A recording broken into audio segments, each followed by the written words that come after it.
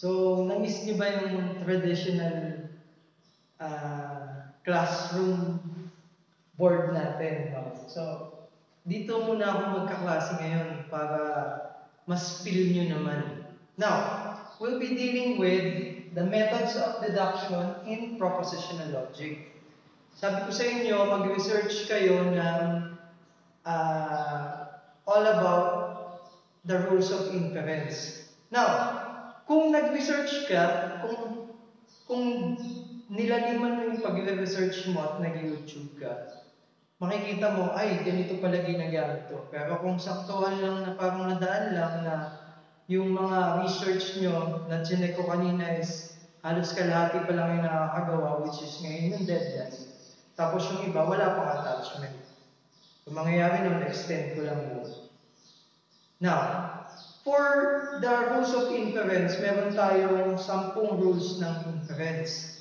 Pero ang gagamitin lang ni Sir ay 8. So, meron tayong modus tollens, modus ponens, disjunctive syllogism, hypothetical syllogism, meron tayong conjunction, simplification, addition, at saka constructive dilemma. Yung hindi ko na isasama sa examples ko, yung destructive dilemma at saka yung absorption natin. Kasi pandemic ngayon, wala tayong abs. Okay. Now, ito yung examples kung paano natin gagamitin. Doon sa traditional face-to-face, ang laging tinatanong ng bata, Sir, ano po mas mahirap? No. Para sa akin, mas mahirap yung truth table kumpara dito. Kasi, kung nasa traditional tayo, automatic yung inyong index card, which is ang laman nun ay summary of connectives. Kailangan kabisado mo siya. And kailangan alam nyo yung logic kung paano siya ginagamit. Tapos yung walang kamatayang schema naming natin. Dito, kung nandito tayo sa traditional room, hawak-hawak niyo yung papel nyo. Open siya, kahit hindi mo siya kabisaduhin. Kailangan mo lang malaman ang logic kung paano siya ginagamit. So yun yung ituturo ni Sir. Basta madali ito. Now, if makikita natin yung formulas natin, I've given 4 basic formulas muna. Ang makikita nilang variables dito ay PQ, R, dun sa iba, makakita kayo ng S. Yun lang yun. But most of the time, dun sa examples natin, we'll be using all the possible letters alphabet. Okay. Now, paano ba siya ginagamit? Ganito yung technique. Pag nakakita kayo ng formula, yung nasa ilalim, conclusion yun. So, premises, premises, conclusion. Premises, premises, conclusion. Dito, ganito naman yung pagtingin sa kanya. This is an example problem. No? Ganun na naman, no? Isipin natin na argument to. Ito yung mga premises, ito yung conclusion. So, kung advance ka mag-isip, sabi mo, Sir, ayan na yung sagot. Kasi yun yung conclusion. May tama ka. Kasi, ito na nga yung sagot. Ang kailangan mo lang gawin is make use of the premises to derive more premises or evidences before ka mag-conclude. So, gagamitin mo ito, magdadagdag ka pa ng premises hanggang mapalabas mo yung conclusion natin, on this case, not A. So, malamang kailangan natin i-dissect yung premise 1 kasi nandun yung A. So, paano ba siya ginagamit? Una is, titingnan natin yung connective niya. Okay? So, pag tinignan nyo, ay ang connective pala ay implication. No. Pag tinignan nyo, dito, sino ba yung implication? 1, 2, 3. Ito, hindi na siya kasama dun sa choosing mo ng formula na gagamitin mo. Next is, syempre, sabi ko nga, wala naman kayo makikitang not CA dito kasi PQRS to. Ganito naman yung pagpapalit ng variables. Every time na makakita ka ng ganito, not C can be PQ, not P, not Q. The same goes with the groupings. Now, anong pwede mong gawin? So, pag nakita ko yung not C, papangalanan ko siya ng basic, kasi basic example to, malamang P groupings Q. And then, implies. Okay, sa taas, para guide. So, ito yun. Okay.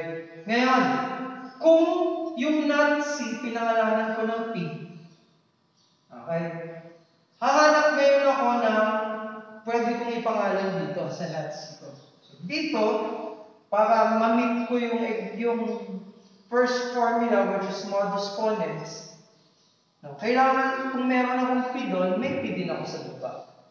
So, kung meron akong P, which is not C, yung not C ko naman ay ginawa kong P, yung not C ko dito, gagawin ko yun. Siyang P. Okay? So, ang idea ng modus ponens is, kinakancel niya yun, tapos binababa niya yung value.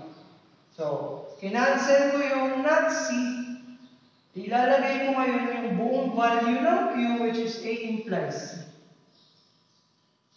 And then, ilalagay ko yung premises at saka yung formula na ginamit ko.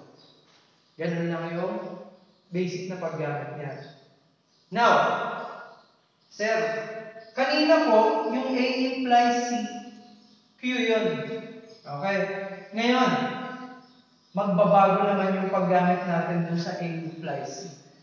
Dahil nawala yung groupings niya, automatic, yung A mo can be P, Q, not P, not Q, same with C. So, ang gagawin ko dito ay P, Q to. Okay. So, implies, hindi na naman natin magagamit yung DS natin. Ang kailangan natin hanapin ulit, yung makaka-pair nito. Okay. So, wala tayong makikitang A. Kasi wala pa naman dyan.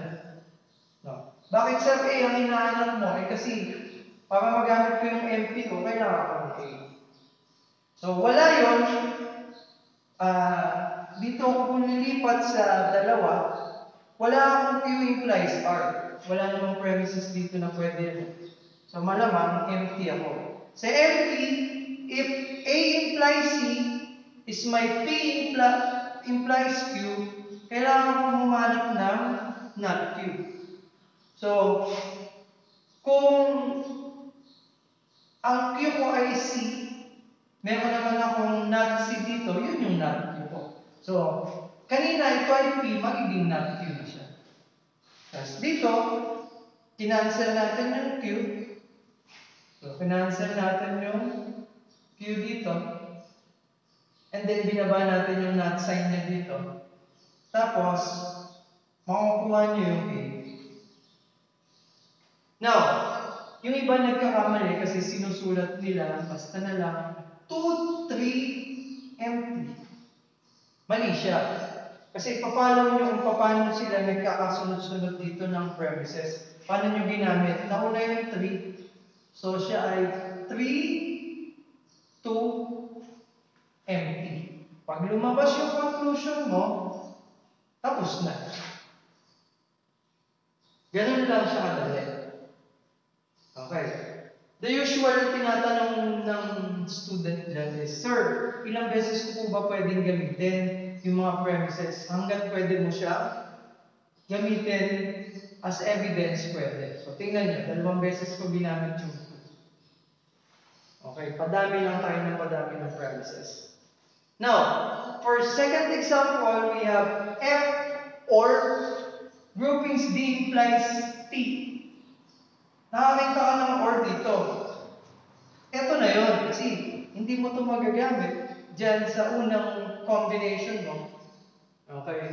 Kasi wala naman. Sabi kasi nung iba, Sir, pwede ko po bang gamitin yung 1, 2? No. Nakikita kasi nila dito sa modus tollens, hindi pwede kasi ito yung symbol. And pangalawa, na ang nasa ilalim mo na yung not Q, hindi not P. So, hindi siya pwedeng ipilit. Okay? So, if F is my P, and this is my Q, I have a not P. Now, makakakuha ko ng value ng Q. Bababa ko yung D implies T.